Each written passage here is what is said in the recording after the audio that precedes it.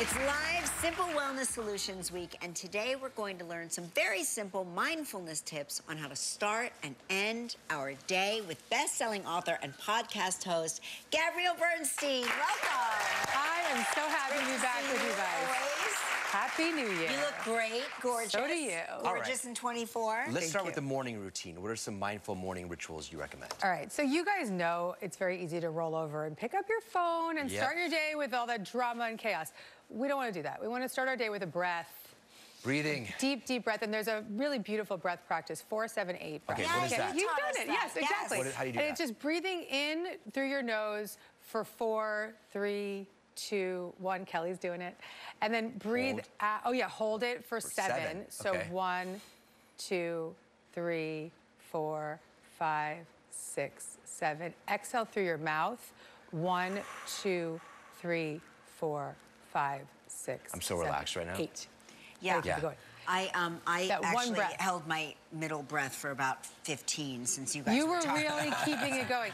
But just starting your day together. I mean, you guys wake up in the morning together. You can just say, like, let's just take a breath. Let's do that. Yeah, because his cell phone light from him scrolling the news No, not good. actually That's wakes bad. me up in the morning. That's what wakes me bad. up. Yeah, bad. Before my alarm. We want to then also kind of design our day. So I know that you like to journal. So we've got some journals here for you guys.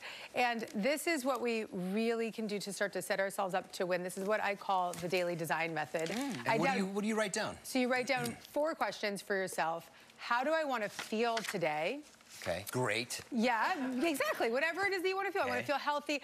How do I want to feel today? Who do I want to be today? Who do I want to be today is my favorite one. And that I want changes to be day a to great day. husband. I want to be a great host today. Oh, I was like Giselle Bundchen. Yeah, that's fine. But that's fine because you want to harness, like, I'll be like, I want to be Lady Gaga today. Like, I want to harness that energy. The third question is, what do I want to give today? That's and then the final question is, what do I want to receive today? I have a 5th question. Why is there glitter on my journal? You know, glitter, wherever that glitter was on the set, has followed you here. Exactly. And then the third thing I like to do in the morning that I think would be really effective for both of you, and I think that this is going to be one you really like, is a positive perception playlist where we start our day. My son and I are in the kitchen, high vibe. We do Lady Gaga. I know you want Madonna. We're going to just go for it in the morning. I play music every morning. Yeah. And music is like a And that's if you don't have a lot of time. That's an easy one to do if you don't have a lot of time. There you go. Burning up for your love. Positive perception playlist. Is the audience going to get into this? Yes. She sings this. She does? Yeah. Yeah, guys. The concert. Yeah. But the thing that's awesome is that the whole audience just totally lit up when the music came on. So just that one song, especially Madonna for you, is going to just totally activate your day in the morning. Any tips to stay on course throughout the day? Throughout the day, I like to wear a rubber band on my wrist throughout the day. And anytime I notice myself having a negative thought or going into a detour into a negative habit that I don't like or scrolling too early on the phone, I'll just really snap that rubber band and snap out of it.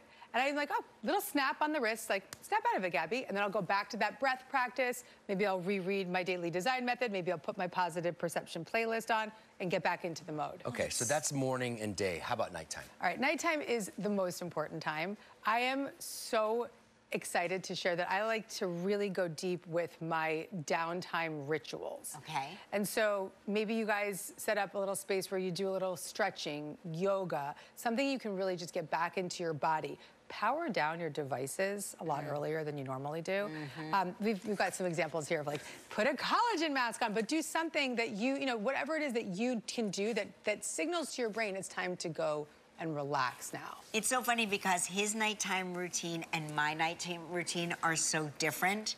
And mine is basically just like, it's not meditative, but it's very much a ritual of, you know, face creams and lotions and all of that. Yep, brushing, scrubbing, fussing. He brushes his teeth and he's in bed. Well, I think that's the male-female way. But we have more of that ritualistic experience. Tendencies. So then maybe you just get a little mask. Here's your mask on. Put your mask on. And then I always love to then, as you're putting that mask on or stretching, just set your intention for the next day. Just say, okay, this is who do I want to be tomorrow? Great advice. Reflect on the day as well. And you can also reflect and say, what was great today?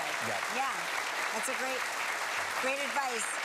For more advice like this, you can pick up a copy of Gabby's book, Super Attractor. So make sure you pick it up everywhere books are sold. Gabby Bernstein, thank you.